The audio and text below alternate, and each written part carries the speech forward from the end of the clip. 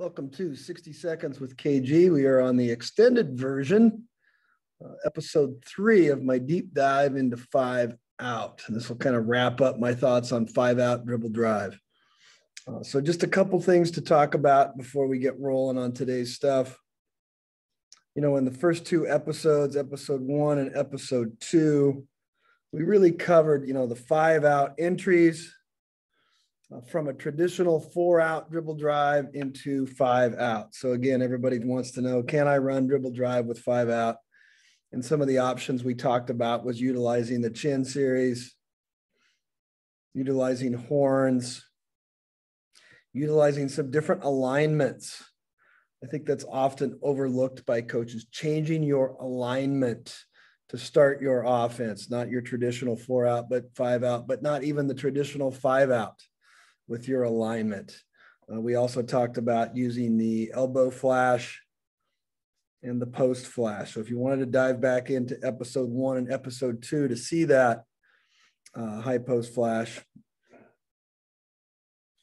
And again, we called that our Razor series, the 41 series and the Razor series. So just a recap as we dive into today's stuff, which I'd like to show you some quick hitters, some entries into the 5-out, and talk about some of the things that happen when you're running 5-out dribble drive. As we look at the basketball diagrams now, just to kind of go over some stuff. As we look here, some action that I really like to get going into my 5-out dribble drive is, again, we talked about your traditional rim runner, wherever that 4, again, there's your traditional alignment for dribble drive, and then kind of morphing that. So the first action we'll talk about is a quick hit entry into a 5-out, is just part of the Razor series. And I showed some of that last week. And again, just a quick post flash, 1 to 4. And now we've got our 5-out alignment. And now I quickly reverse it to my 5, who traditionally for me is my best right-handed driver. And then we'll go ahead and from there with my right-handed driver, I really just like to wave my 4-out, blur screen right off there and let that 5 go. And now we've got our 1 and our 2 spaced. 3 is condensing. And again, you can decide my 3, I want to lift them and get 4 all the way to the deep corner because I want to try to hide them there. Or maybe your 4 is very multi-purpose player and you can go. The one thing you have to remember, I think, about 5-out DDM is every once in a while, we've got to probably get and have happen a negative pass. Wahlberg always talked about only positive kickbacks. The one thing about having that extra player on the perimeter, you may end up with a negative kick up occasionally. And again, you try not to get them. We'd love to see one really start coming behind here and get at least a positive or 5 with an extra half dribble. But those do happen. Again, I really like this. This is kind of a take off of our wave action. Okay, this is where we have a 4 that's comfortable catching and reversing and getting out of the way, and now you're in it. You've seen quite a few quick hitters in the NCAA tournament that look very much like this. Very simple, get out of the way. I know Louisville women with Jeff Waltz run something like this. You saw the Loyola men do a lot of stuff from this post-flash action, okay?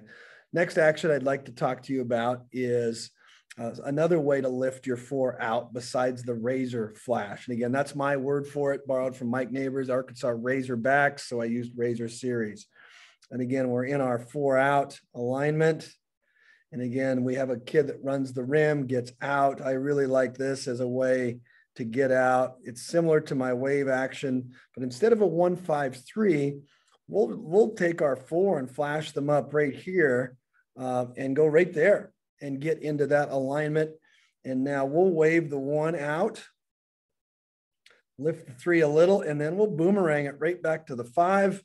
And now we're downhill with our best right-handed driver attacking with a shooter in the corner.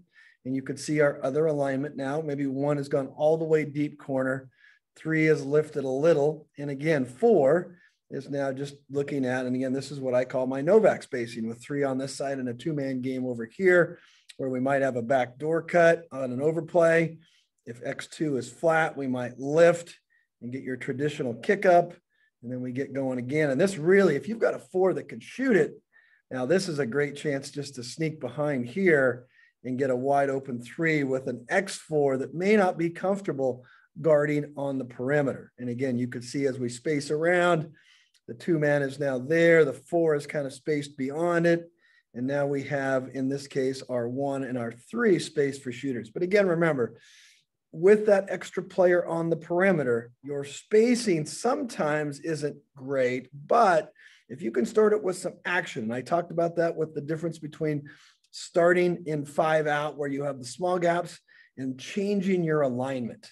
And here I changed my alignment with an entry, a 4 flashing, and they become part of my 5 out on the perimeter. Very simple action, especially for you that are more traditional dribble drive oriented and you're looking for a little tweak or a little wrinkle.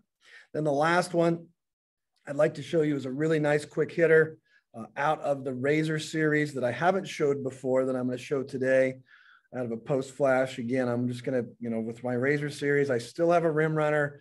I still want to get that. I still want to try to wear out the opponent's big by running 94 feet. And again, you could do a Mike Budenholzer and put 5 spots on the perimeter and just fill those spots if you don't want to get away from your rim runner.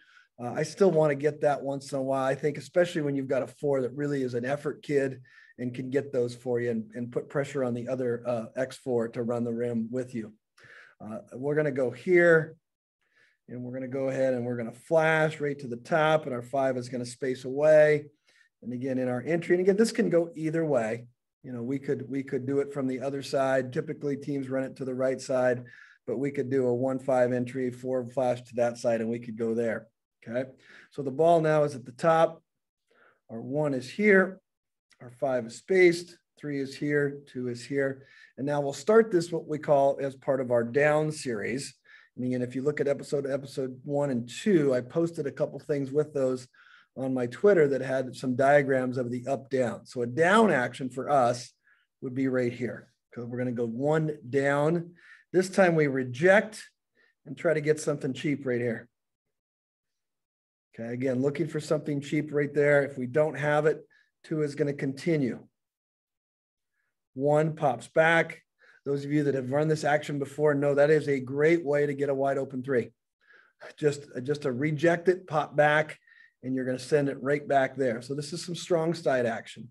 And now in the last part, our 1 has it, and our 5. And again, for us, this is really tough to guard because we've got a pretty athletic 5 whose defender is used to guarding different actions, maybe attacking rather than some shuffle cut action, which is kind of it's almost a modified flex shuffle.